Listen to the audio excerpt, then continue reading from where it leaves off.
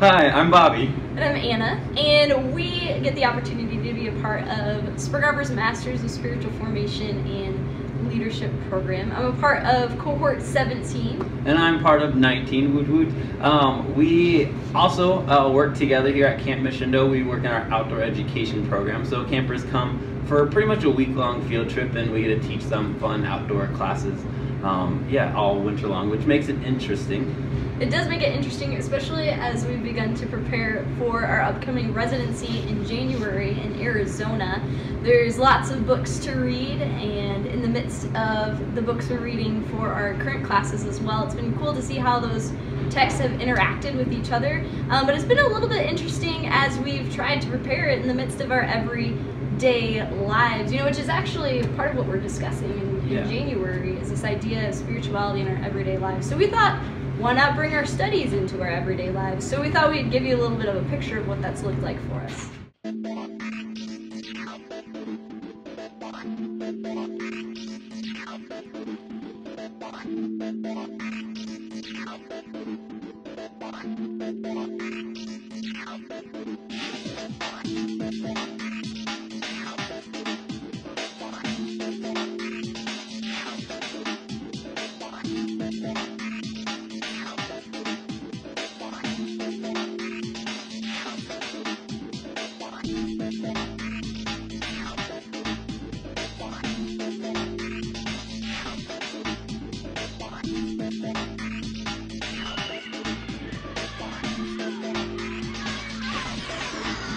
So as you can see, it really didn't go so well for us.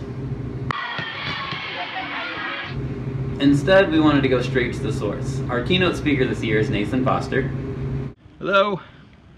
So we thought the best option possible was just to go and talk to Nathan to figure out from him a little bit more about what to expect for residency. So the topic we're working with? Yeah. Transformation of the human personality, helped by God and then equipped to help others. So we'll start with this idea of how do we become people who live more like Jesus, look more like Jesus. We'll look at the spiritual disciplines, and then this is the part that's I'm really interested in exploring with you all, is what disciplines correspond to what struggles, difficulties we face in life. And we'll look through some of the ancients, and particularly the Desert Fathers, and how they would connect certain disciplines to certain problems. So then we'll take all that and then begin to look at how then we can be of help to others with that. And spiritual formation then, how we walk others through that process, how we learn to be present to others as a spiritual discipline, but how this kind of, the outflow of our life impacts those around us. Sounds incredible. Yeah. We're really excited about that. Would you? Seems like a lot better than what we were doing. Yeah, we're getting there. Yeah. Would you mind going to lunch with us so we could talk about that a little bit more? Seems like there's so much more to talk about. Yeah, Sure, why not? Playing dodgeball or talking about the Desert Fathers, I think we might need a little bit more help. I heard they played dodgeball. Yeah? Yeah. Okay, With rocks. Oh, all right. It seems a little more intense. Yeah. We don't play with that. All right, well, let's... lunch though. Lunch. Yeah, we Lunch. should have Lunch lunch. it is, yep. All right, lunch is good, but you don't have any plans this week, do you? Because, now that you're here, we thought it would be better if you just could come back with us and come back with you. Yeah.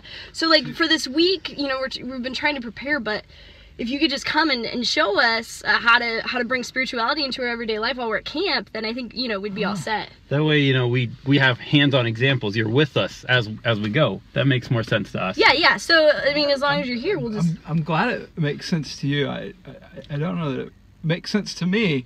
Oh yeah.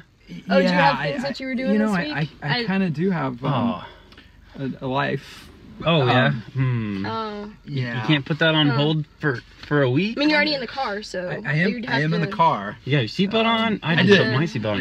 I did. Safety. I appreciate safety the offer, but how about we connect in January? Oh, in January. Work? Yeah. Huh? That work? Yeah. You got your plane ticket, Arizona. right? I got it my makes plane. this a little awkward. Yeah. But it does. It's not as. It's too cold to be Arizona, so right. We'll have to get there. So all right. we can still grab lunch though. Lunch. We'll grab lunch. Oh, okay, all right. Good. All right, lunch it is. Yeah. All right. So maybe that didn't go exactly how we expected, which seems to be pretty on point with how our studies went. Very true. Trying to incorporate them into our everyday lives.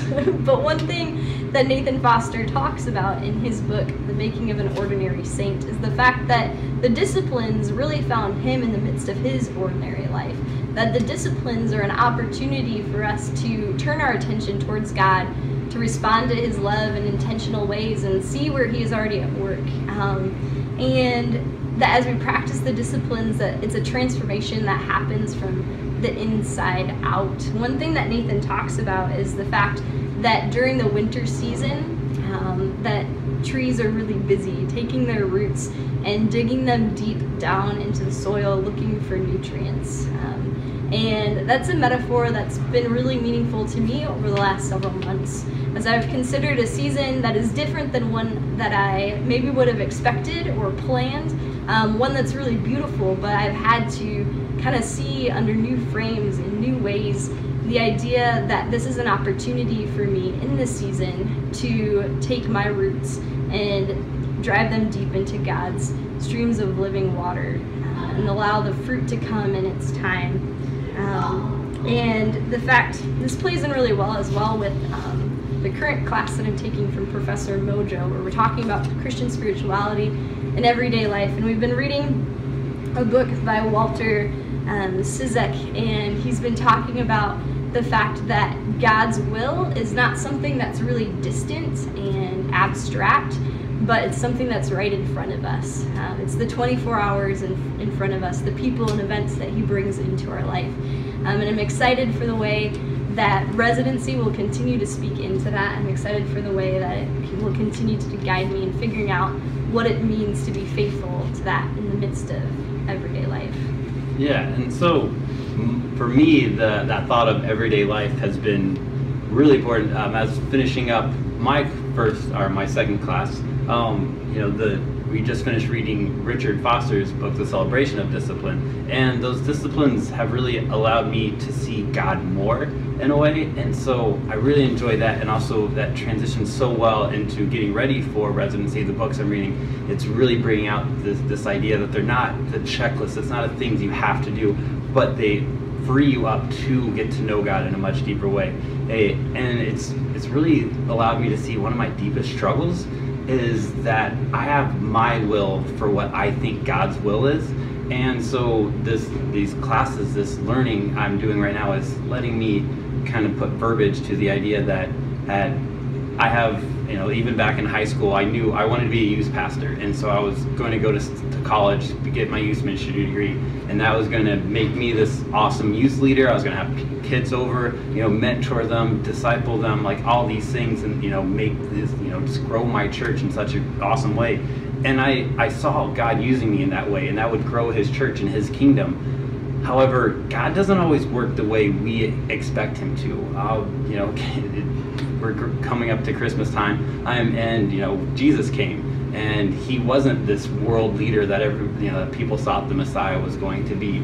And so God took this idea that the Jewish nation had, and kind of turned it upside down and sent a servant instead. And I think God's doing that with me a lot, and that's a lot of what I'm learning, is that he's showing me he wants me to serve him the way he wants me to serve him, not the way I think he wants me to serve him. So just trying to kind of limit myself in my will, and allowing God to just do his will, and because he's God, so he knows his will, and I'm guessing at it, grasping at straws, I feel like at sometimes.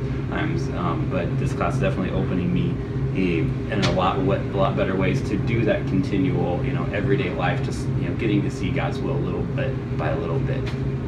Yeah, so we're excited to continue the journey, and we'll keep you posted as we go in the midst of our everyday lives, and we hope you can see God in new ways in the midst of yours.